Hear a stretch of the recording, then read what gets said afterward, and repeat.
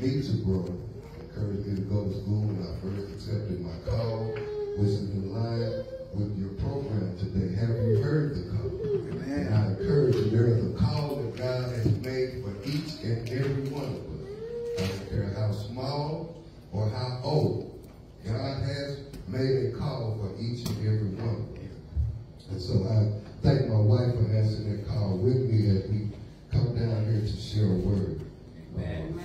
Had a wonderful time, and we'll be glad to come back anytime just to share with my brother and preach and to see you all again. I've been welcome and back to feel right at home. Amen. So without further ado, I'm going to get into the scripture. My text for today is coming out of the book of Romans, chapter 7. And again, in line with the thing for your program, have you heard the call? And again, I say, God has made a call for all of us. The thing is that sometimes we get in our own way,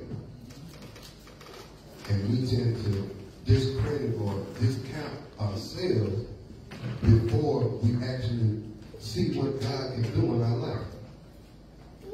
So if we prepare to dig into the scripture, I'm going to read at verse 14 through the close of that chapter. Amen? Amen. For we know that the law is spiritual, but I am carnal, sold under sin. For that which I do, I allow not. For what I would, that do I not. But what I hate, that do I. If then I do that which I would not, I consent unto the law that it is good. Now then, it is no more I that do it, but sin that dwelleth with me. For I know that in me, that is in my flesh, dwelleth no good thing. For to will is present with me, but how to perform that which is good I find not. For the good that I would do, I do not. But the evil which I would not, that I do. Yes, yes. Now, if I do that I would not, it is no more I that do it, but sin that dwelleth in me. I find then a law, that when I would do good, evil is present with me. For I delight in the law of God after the inward man. But I see another law in my members, my Lord, warring against the law of my mind, and bringing me into captivity to the law of sin, which is in my members. O wretched man that I am, who shall deliver me from the body of this death? I thank God through Jesus Christ our Lord. So then with the mind I myself serve the law of God, but with the flesh the law of sin. Amen. Amen. You may be seated and thank you all for standing in respect and reverence for the word of God. Amen.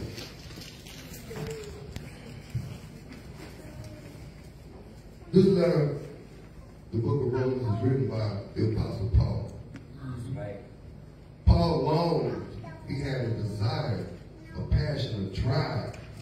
Once he had that encounter with Jesus on the Damascus road, he wanted to make it to Rome, which was the epicenter of activity.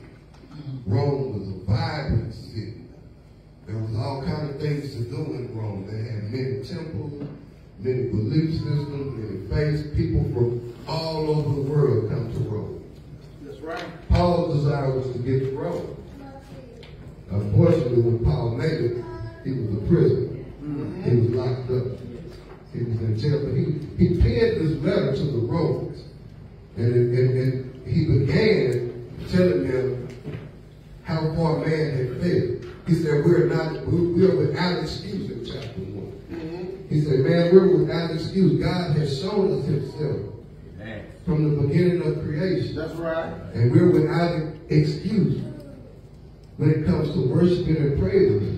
Because without him, nothing was made. There is nothing. So Paul gets to chapter 7, and he reminds us that just because we're saved does not mean we're sinless. Wow. Just because we're saved does not mean we're made perfect instantly.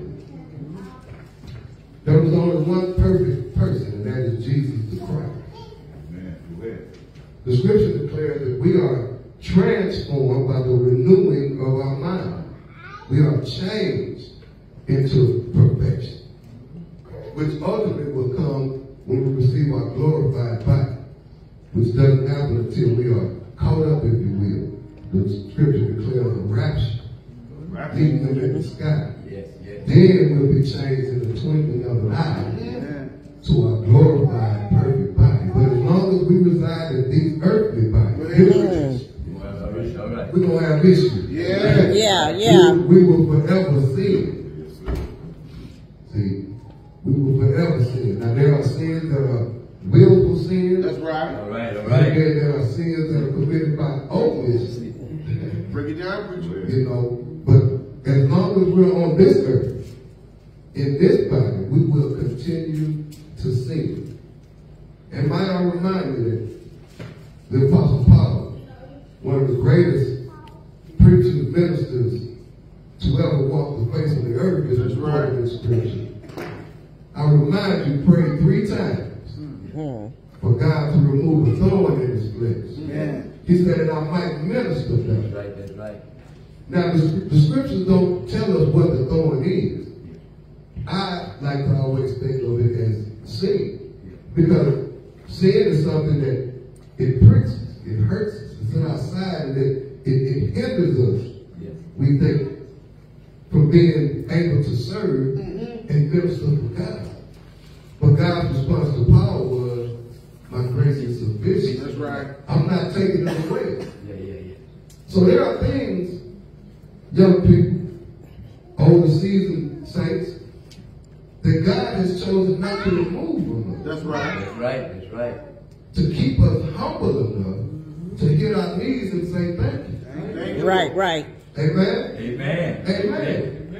And here in chapter 7, Paul breaks it down. He gives us a little more detail into what it is he's talking about.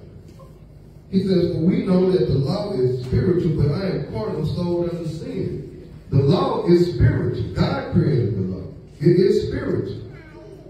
It deals with things of the spirit, because the flesh has to return to the earth.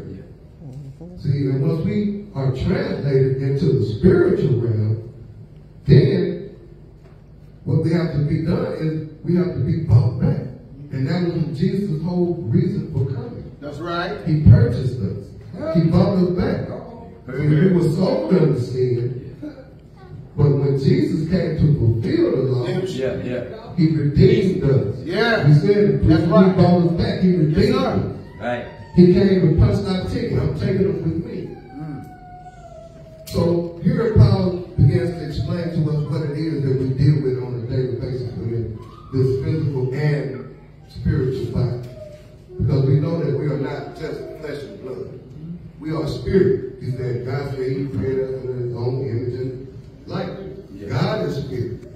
Those who worship him must worship him in spirit and in truth.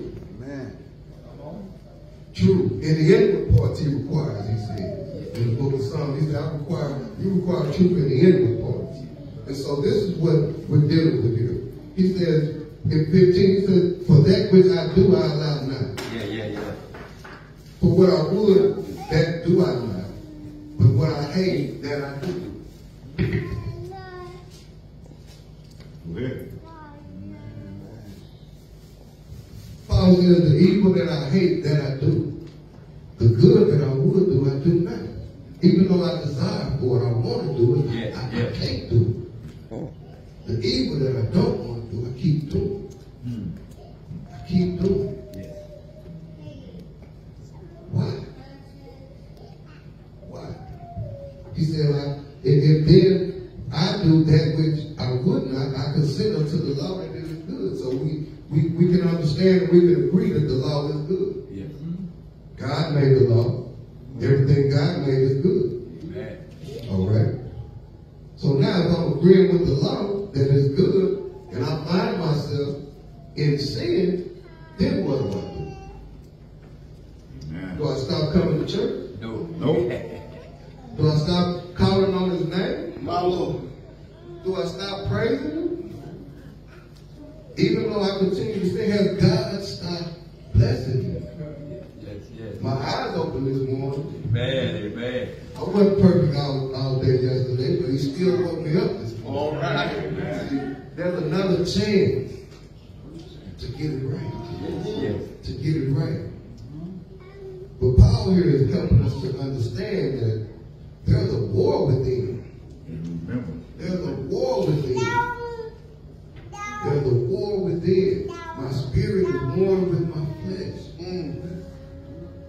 He says, it's not I that's doing it, it's sin that dwelleth in me. He said, evil is present with me. So that means when we walk out of these doors and go to our homes, go to our jobs, wherever we go, evil is right there with us. We didn't leave him in the cemetery. We didn't leave him here in the sanctuary. Evil walks with us every day, everywhere we go. And the scripture declares waiting on an occasion in the previous verses. If you look at verse 11, he says, for sin taking occasion by the commandment deceived me, and by it slew me. Sin takes every opportunity it can to catch us off guard.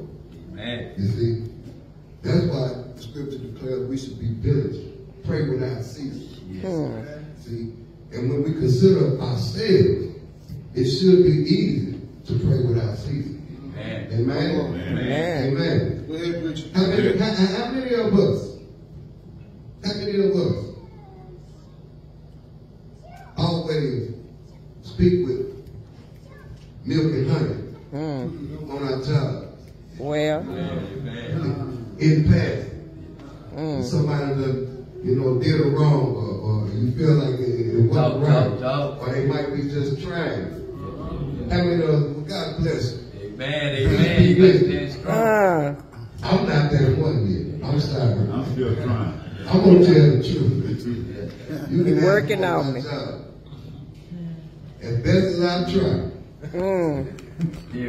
it's still coming out. My Lord. But I can't give up. Amen. Right. Paul helped me understand. Evil is present with me.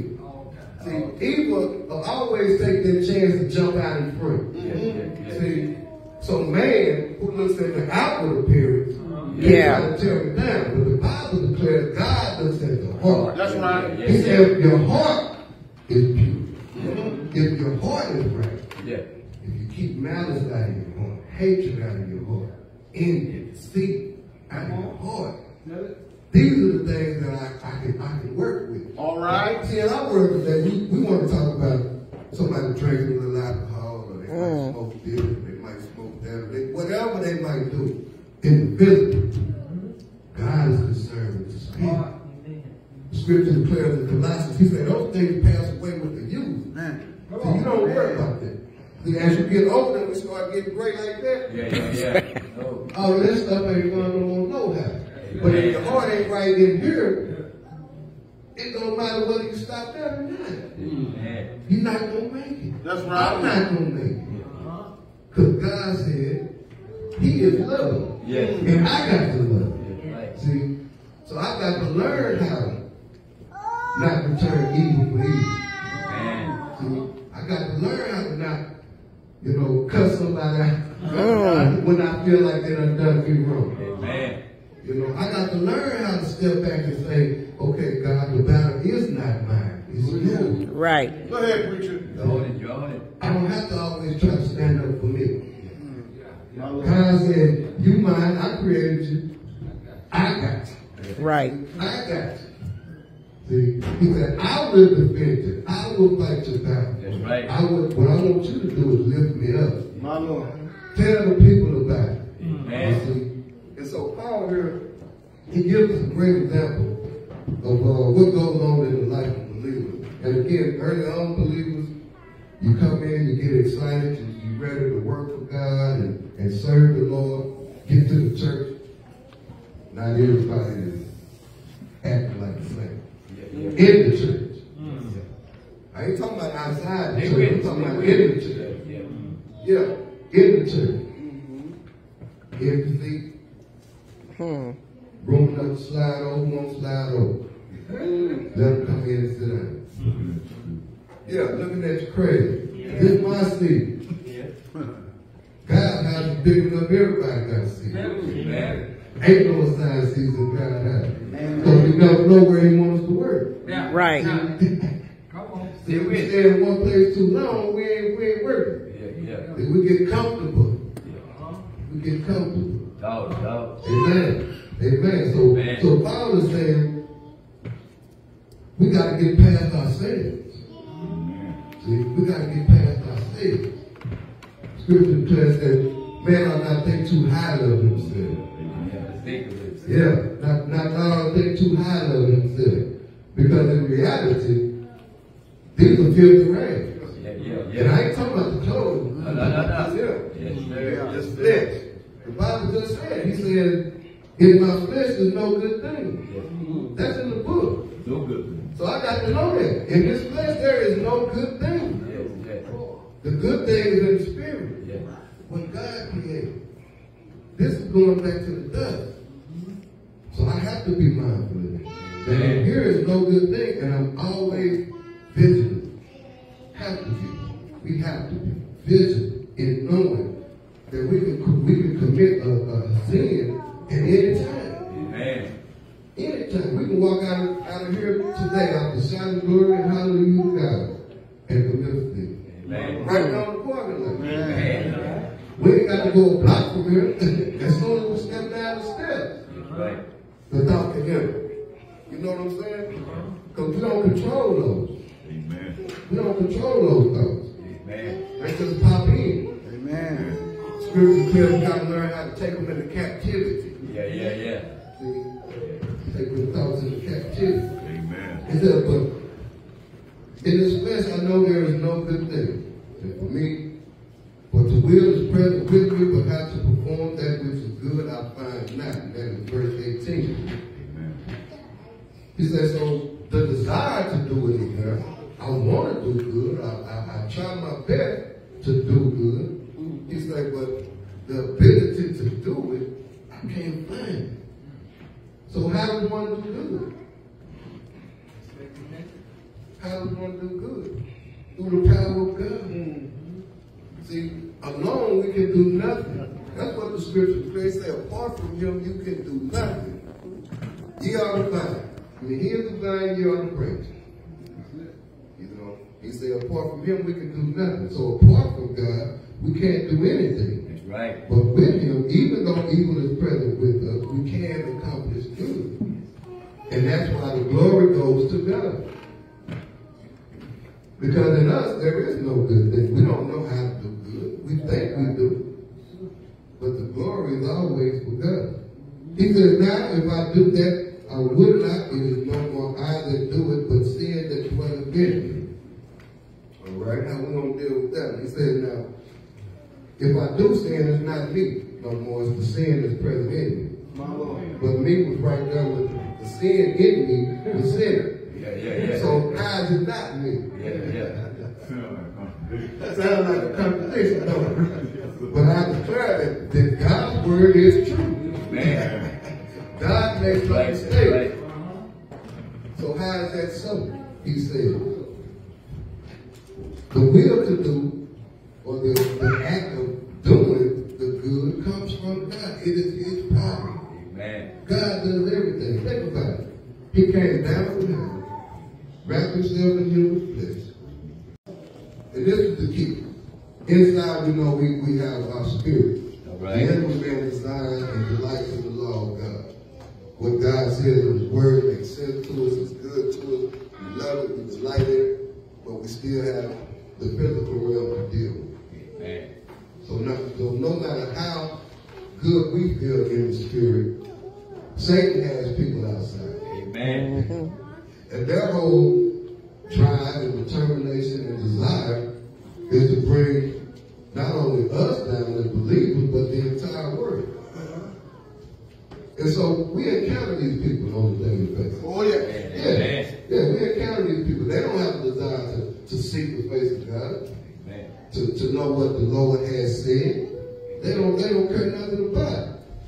But in our inward selves, we do. It says, though I see another law in 23 in my members, warring against the law of my mind and bringing me into the captivity of the law, to the law of sin which is in my members. O wretched man that I am, who shall deliver me from the body of this death? I thank God through Jesus Christ our Lord. Amen. So, delighting in the law, we find that the law in our members, in our physical body, is warring. I want to do good, I don't want to do good. My flesh is pulling me this way, my spirit is pulling me that way. The more we delight in the law of God on the inward man, he will continue to change us and create in us that newness of life. But if you look here in the first verse of chapter 8, he says, there is therefore no condemnation to them which are in Christ Jesus, who walk not after the flesh, but after the Spirit. It is our job to always remember that we walk after the Spirit and not after the flesh. So when our flesh rises up and says, you know, say something that's not too nice to that person, we ought to be walking in the flesh.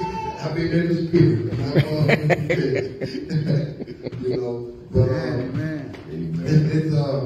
it's a wonderful thing to be in this position. It's a wonderful thing to know that God is such a God that even in spite of my shortcomings, my failures, my flaws, and my faults, he's able to use me. It's amazing that God still has a twinkle in his eye for such a wretched man as I am. Amen. You know, Paul recording the scripture, he says, he is the chief of sinners. You know, I took that from him. I like to use that. But it helps remind me never to get beside myself. Never to get too big headed.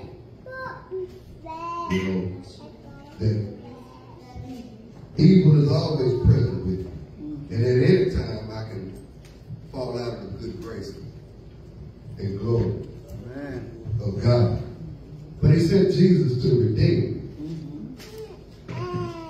He also told me in the word that he's a forgiving God, just God. All right. He's a loving God. And so my God tells me that there is no condemnation. Because walking out of the flesh renews our spirit. Amen? Amen. Amen. So again, to the young people, I was blessed by what y'all did. I encourage y'all to keep walking with the Lord. Amen. No matter what comes up in your life. Amen. Don't ever forget. There's a war going on inside you. Flesh, spirit. Lean more to the spirit, less to the flesh. Amen. You'll be all right. Amen.